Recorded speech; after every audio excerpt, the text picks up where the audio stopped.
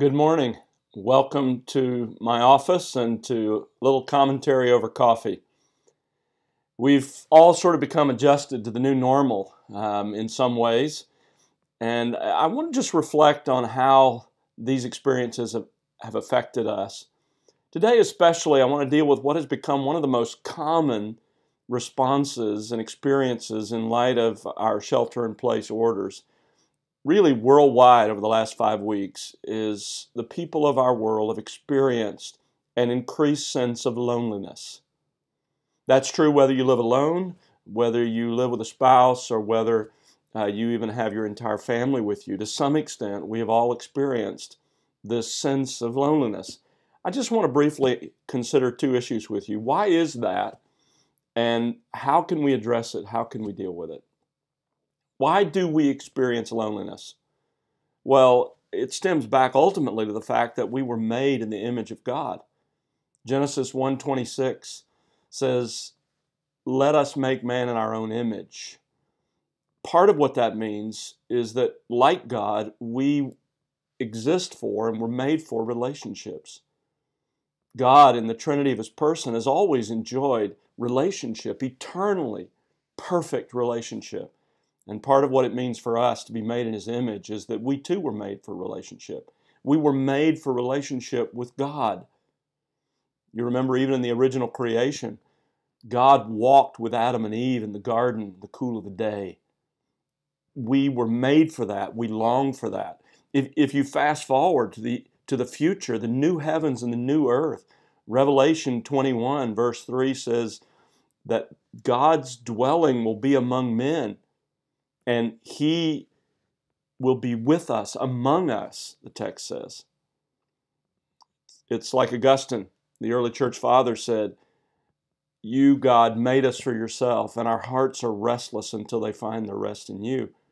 We were made for relationship with God. We were also made for relationship with each other. In Genesis 2, verse 18, God said, "It's not good for man to be alone, but I will make a helper suitable or compatible to him." God recognized that aloneness is not healthy for us who've been made in God's image, made for relationship.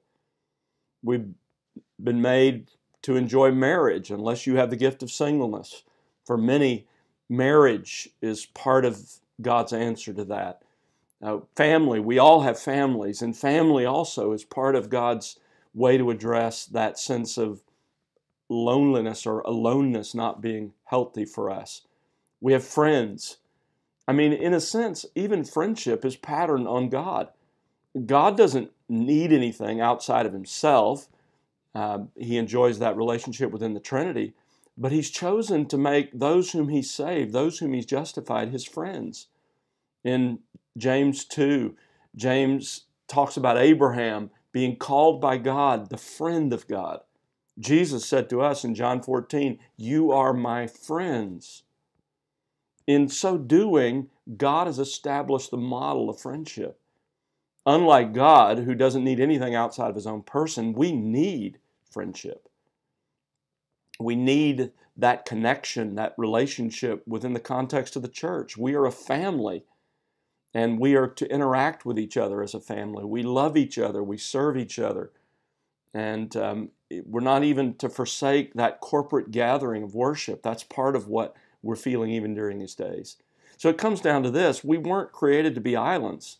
The sense of loneliness that we've all experienced at times this last few weeks is in fact a simple reality, a great reminder that we were made for relationship with God and with others.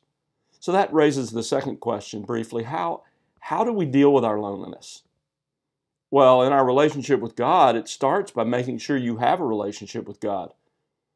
In fact, this is what it means to be a believer. This is what it means to be saved. This is what it means to have eternal life. In John 17:3, Jesus said that we enjoy eternal life, which is to know God and His Son. So make sure that that's true, that you've repented and believed in His Son. If you are a believer, make sure you keep a pattern of the confession of your sins so you enjoy uninterrupted, communion with Him. Our sins can disrupt that communion. Just as we saw with Jesus on the cross, right? When He was bearing our sins, He said, my God, why have you forsaken me? There was a sense of abandonment, sense of loneliness from God because He bore our sins. The same thing happens when we have not confessed our own sin, as 1 John 1:9 tells us to. Remind yourself of the promises that God has made never to leave you. Preach to yourself. Psalm 23:4, even though I walk through the valley of the shadow of death, the darkest valleys of this life, I fear no evil, for you are with me. Preach that truth to yourself. Don't wait for it to occur to you. Talk to yourself with the truth of Scripture. John 14:18, Jesus said, I will not leave you as orphans. I will come to you, meaning in the person of His Spirit. Our Lord is with us. And Hebrews 13:5 says, He Himself has said, I will never desert you, nor will I ever forsake you. And so pursue that relationship with the Lord. Every day in His Word, let Him talk to you through His Word, and you talk to Him in prayer. Develop that relationship. What about your relationship with others? How do you battle loneliness there? Well, intentionally pursue those relationships. Use the technology that we have available to us to be as connected as possible during these times. Don't wait for others.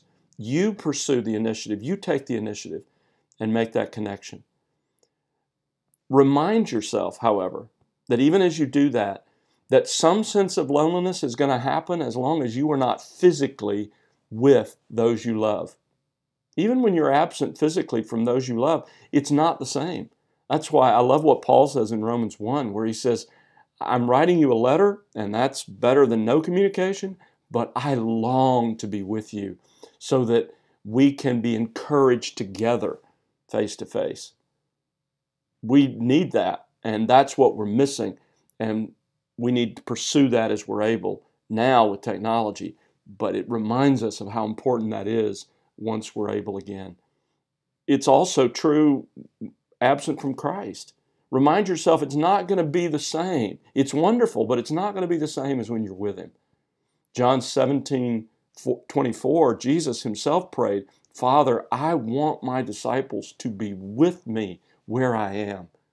That's when we will enjoy the fullness of our relationship with Jesus Christ. Remind yourself of that. Of course, there is a sense of separateness and aloneness because we're not with Him as we one day will be.